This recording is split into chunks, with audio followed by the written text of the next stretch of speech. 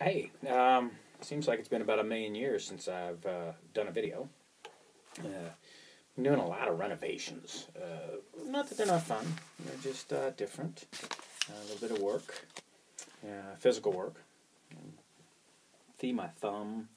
I'm working in Zurich, Switzerland, which has been fun, just outside Zurich. And it is a beautiful city.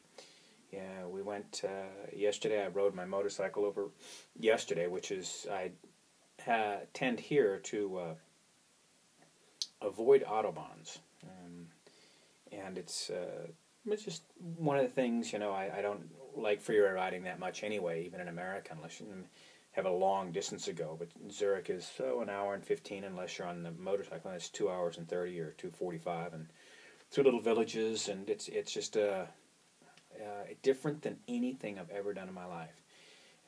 When I first got here, I didn't realize how you have this romantic vision of, oh my God, riding a motorcycle through Europe. How much fun would that be?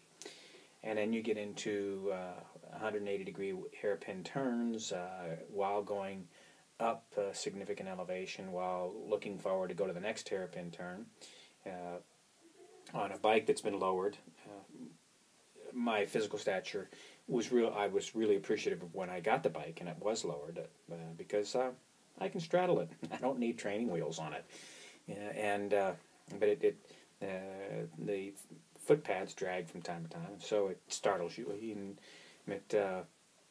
Overall, one of my neighbors came over the other day, and she said, "Do you like having your bike here?" I said, "Everything changes when you get on a motorcycle."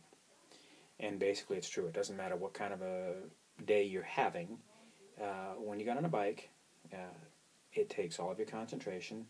You usually do things that you don't normally do. Like if we go to Zurich, Hortige area, I usually take the car and go like hell on the Autobahn.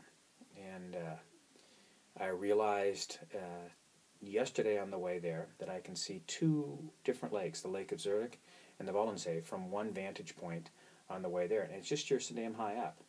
And you've got to dress for it because it gets cool and cold, and then it gets warm. Not hot, not like Texas. Nicole and I were out on the bike in Texas a few years ago and got caught in a rainstorm, and she started laughing. She said, "Now this is where you own a motorcycle, is when it's cold, even when it's raining, it's not cold." And that's basically a true statement, but enjoying the bike here. Brought it over from Texas. Going to get it certified here. It still has Texas plates, which catches a little bit of attention. I asked some guy the other day if I was anywhere near Kentucky after he asked me about the Texas plates, and he didn't understand, so I drove on, as it were. But it's good to talk to you again. Have a fun day. I'll be getting some more video blogs out because I know you're holding your breath for them. I'll bet you that's true, huh? www.micpeakperformance.com